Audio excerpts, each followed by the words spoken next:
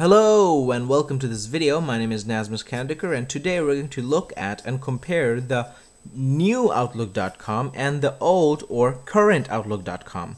Microsoft for over a year has been promising to update or upgrade every single user of its Outlook.com consumer email service to a whole new infrastructure, an infrastructure based on Microsoft's business email client called Office 365. For those of you who are not sure or who don't know about Microsoft's email services, I do plan to do another video, inshallah, God willing, about Microsoft's history with its email services. Basically, Microsoft has an email service for consumers called Outlook.com and one for business. It's part of its Office 365 suite. So basically, with this update for its consumer email service, Microsoft will be moving all users and its consumer service to the backend infrastructure of its business service. This will allow more rapid feature releases, more feature parity between the two services, and it'll also mean that the consumers will get many of the features that exist today for businesses only. So without further ado, let's get started with the comparison. Now, what you have on my screen is my personal email address. It's outlook.com. And it hasn't been updated yet. Now I can't manually update this. So what's happening is Microsoft has over a billion users. So these are Hotmail accounts and Outlook accounts, many of them dating back over a decade. And what's happening is that Microsoft has to take all their emails, all their contacts, and upgrade it properly to the new service. So this takes time. It could be they don't want to lose any data. So they're doing account by account, so they're doing millions of accounts every week. Some people have already been updated to the new version. I have not, but the good news is that I have an Office 365 account through my university, Concordia University, and so that way I'll be able to show you the difference between the new Outlook.com and what the new Outlook.com will be like using my Office 365 email and compared to the existing or the old Outlook.com. So let's get to it. This is not what the new Outlook.com will look like. For that, I have to click Mail, and here I'm loading the new Outlook interface. So this is the Outlook of Office 365, and this is what the new Outlook.com will look like. A huge improvement with the new Outlook experience is the new editing experience, or the new editing feature, the editor. In the old or the current Outlook.com, there's a new button, and clicking on it takes you to a whole new page.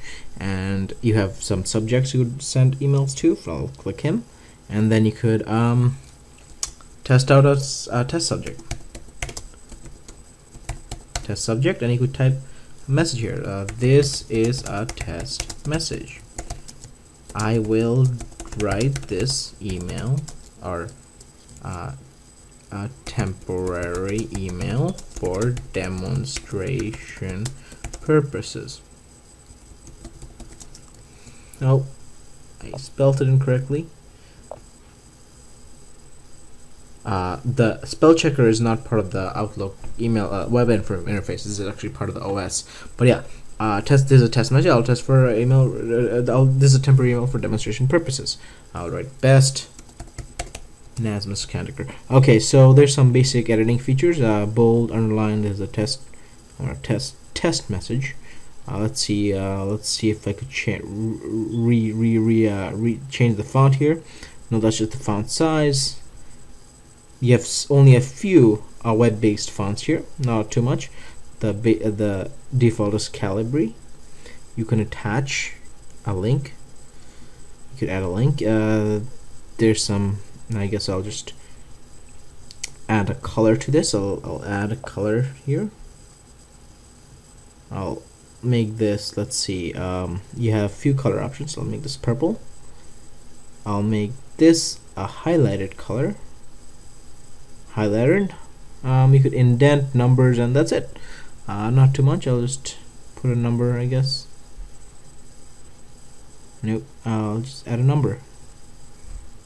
There you go. There's your test email. But the new Outlook has some major improvements. So let's take a look at the new Outlook.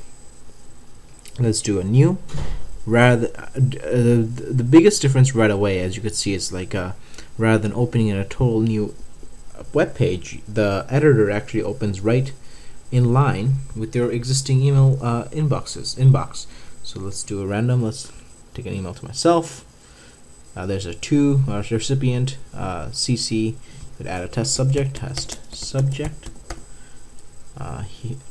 Oh look, new. There's a new feature. Type an @ symbol by the name to mention someone. That again, there's another new feature that you will get as part of the new Outlook.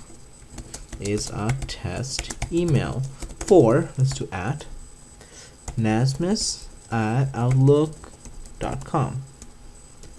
That's my email. I guess it didn't. Okay, yeah, I could just mention people in my contacts, and it gets highlighted, so they'll also receive this email. It's very interesting, very influenced by Twitter and other social media. This editor is much more advanced. Let's take a look at some advanced editor. The interesting thing about this new editor is that it's very based on Microsoft's proven and proven and very modern Microsoft Office technology. So you have all the fonts from Microsoft Office, all the fonts you get in Microsoft from MS Office Desktop Suite. You get it here. The default is Calibri here. Well, remember on the other Outlook.com there was only few fonts. There's also this, which I don't know what that is. That's the font size. You could bold something like so. Let's do a color. You could like color this, color the entire email. The purple. No, that's the highlighter. Definitely don't want to do that. Color this purple. Interesting. Now we have numbers. Now here's some interesting. You have more advanced tools. There's your attachment, but you have some more advanced tools here, like the table. And the interface for creating a table is very much like, again, Microsoft Office Desktop Suite. This is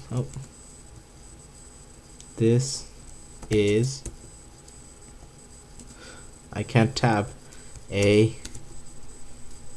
table. Okay, that needs to be fixed.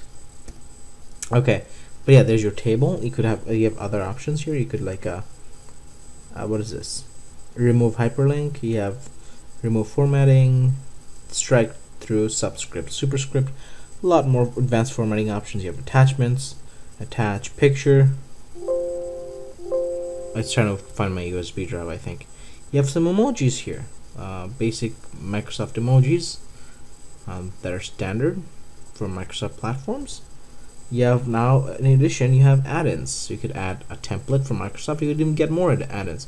I do believe I should do a video on. There's this option to pop out the window. Let's do another one. So there's save draft, save show form, check names, set importance, switch to plain text, show message options. Interesting. I wonder what show message options is. Okay. Normal. Okay, got it. And then this is the basic editor of the current Outlook.com. You could of course have additional options: plain text, edit in HTML, rich text, high priority, low priority, insert files as attachments, pictures inline, share from OneDrive.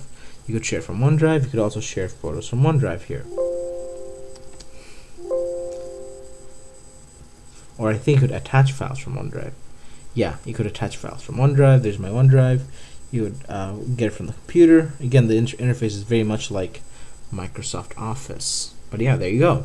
There is the Outlook experience, the editor experience of the new Outlook. The new Outlook.com or new Outlook.com will support lots and lots of themes. So in Outlook.com, you have only a few selection of colors. You don't have too much of a theme choice, except you could change colors: purple, blue.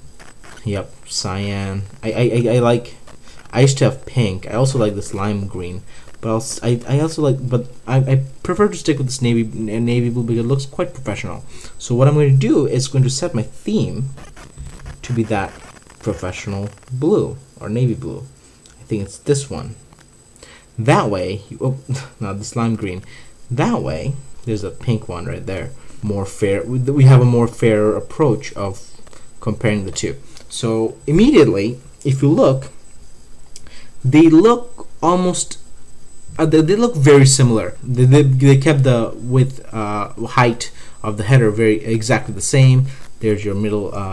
There's your list of emails, folders, and message box. You would click something, Kickstarter, and there's some emails. There's your email, and here on Outlook, on the new Outlook.com, you have your list of emails. The inbox here, it's kind of, you could check this box here and select all your email. But you could click an email here. Let's click this. But yeah, so you could see your email here. You could, once you select an email, you have options to delete, archive, junk, sweep. You could like make some rules to automatically move emails from this center to a specific folder, or like delete them. You could move just this email. You could put it in categories. You also have pin, unpin, flag, and many other options. In fact, when you hover over this email, you have these options to delete, to mark as read or unread. You have flag or pin. Pin is, I don't know what pin does. Oh, pin just puts in the top. I don't know what flag does. I thought pinning and flagging is the same thing. Or they just highlighted, and I guess flag is more compatible with more email clients. But on Outlook.com front, you only have here. You only have mark this message as read or unread, delete this message, and flag this. The pin option is not there. And when you select a message, unlike here, there's some small icons in the toolbar. Here, the toolbar is on the blue header, whereas in there, the blue header only says Outlook. You have new, reply. You could select this, reply all, forward, delete, archive, junk, sweep, move to categories, and you have these extra options. And there's your folder. Another thing the Outlook.com or the new Outlook.com has is clutter. Clutter is a way to that automatically puts like flyers and other emails that are not junk mails, but things that are not from people like in your contacts, or these are basically like flyers or advertisements or newsletters that you subscribe to, but not emails from personal contacts. So Microsoft automatically moves some of these emails in the clutter. The new Outlook.com will have that. In fact, Microsoft's upgrading it to something called a focused inbox. So if you don't see clutter, you'll probably see focused inbox, which does the same thing. Focused inbox is shows only email or mostly emails you might care about, where full inbox shows everything. So again, very interesting. You have groups that's not available in this Outlook. Now let's look at the Skype. This is what Skype looks like. This is Skype for Business, but you'll get the regular Skype on Outlook.com. So it's Skype, and you have settings. This is my avatar. You could click it. You could change it to available or invisible. Edit profile, account settings, or sign out. There's your account picture. On the new Outlook, you have here account picture circle, and you have more options to keep it available, busy, do not disturb, be right back, appear away, and reset status. You would set status, sign out of IM. You can't sign out of IM on Outlook. You could have about me, open another email inbox. That's interesting. So you also have help. You also have add-ins. That requires a different look. You can like add more plugins and extensions to your email. When you get the new Outlook.com, you'll be able to add like, I don't know, Uber or I don't know, Starbucks. You could add more extension to enhance your experience on the new Outlook. These are, I believe, your notifications. On your settings, it's more clear. The settings are more organized, and this is where things are awesome. You get themes. We'll take a look at the themes in a bit. Actually, let's take a look at the themes now. Let's see what the themes are like. There's this theme, my favorite, and we have this moving theme. You could see the water's moving. We have this purple theme. Actually, that's really nice. Actually, you have this. There's another one. Very blocky. There's a Lego theme right there. My sister really likes that. My sister loves this and this this one too, because this one moves and it's very calming on the eyes. Notice that the themes change the color of your selection here on the folder and the last week. Oh, by the way, the emails are also you could easily sort them. You could sort it by date, flagged, to me. If it's a sub, you could only show emails that are directly to you and not BC or CC. Say sort by date, or filter them. Sort them and turn on and off conversation views. That's very cool. That's not available on the old Outlook.com. You have some sorting options, but not too much. Let's see what other themes are available. We have this. See, these are lots of cool themes that you could check out. That I think is very, and you could also stick with this color looks really nice. You could also stick with the classic solid colors. There's black, I believe. Yeah. You can stick with these solid colors. I like them. I like them. But I do prefer these themes. They're very nice. I think I'm going to stick with this one. I think. Yep. I'll stick with this one. Let's undo this. Okay. All right. So let's see. And now let's take a look at the other sections of Outlook.com, the new versus the old. And again, your settings are, you have to go to options to see more text-based settings. It's not as cool, or it's not as organized as the settings here, which opens up a panel and it's very automatic replies, offline. So if you click here, you get an automatic slide out panel that lets you do stuff. Or you could have offline settings. So let's see, allows you to turn on offline access. You could use this. You could use this computer when it's not connected to a network. So yeah, you could have offline email. That's so cool. That's really nice. You have display settings, manage add-ins. There's your plugins. You could like add plugins, extensions. This is very cool. This is something that's really coming in the new Outlook.com. Starbucks for Outlook, Find Time, Uber Ride, DocuSign, iGlobal, Yelp. See, there's a lot of this.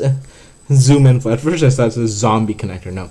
Zoom Info connector, Evernote for Outlook, TeamViewer.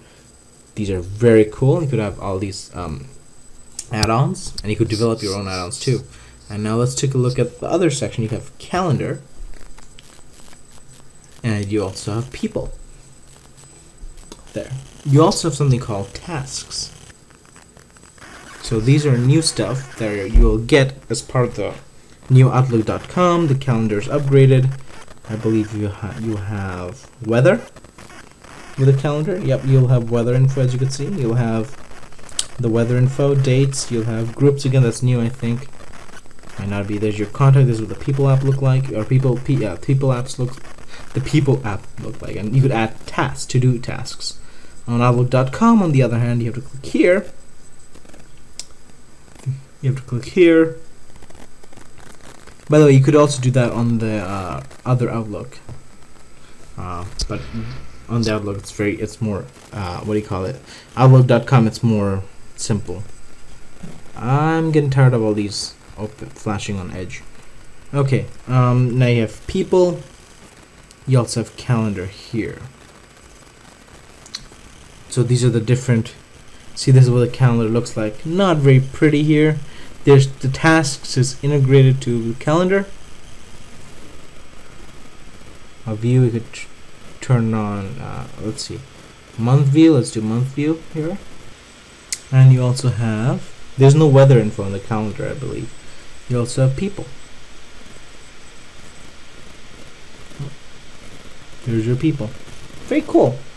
It's not very sophisticated here, but it's really nice on the new Outlook.com. So I don't know. Did you get the new Outlook.com yet? If you did, let me know, because it's gonna be very cool. If you did, oh, there's the new dashboard. It says install Office 2016. Install Office 2016 next. Say hello to the app launcher. Got it. Cool. This is the dashboard. I don't think you'll get that as part of the new Outlook, but you will get this, which is very nice. Yeah, I like it. I like the new Outlook.com. You get the extensions. I might do a more in-depth look at the extensions later, but there's your calendar. So you have the day view, week view, month view. It's very much more easier. It's nicer looking. It's so much better, and I hope you get to enjoy the new Outlook when you get it. I know inshallah I will, but it's very nice. So let me know if did you get the new Outlook yet. I have not, but I have the pleasure, I have the blessing to I've had the blessing to be able to enjoy the new Outlook without having to wait for the new Outlook, because I am part of Office 365. So yeah, so let me know what you think. If you want a more in-depth look at the new Outlook.com, I'll definitely let me know. I'll definitely take a look. I do plan to inshallah look at the extensions, and do want to make another video about the Microsoft's journey to Outlook, to the journey into their different email services, and how they're bringing them to one more cohesive experience. So yeah, so thank you everyone, and have a great day.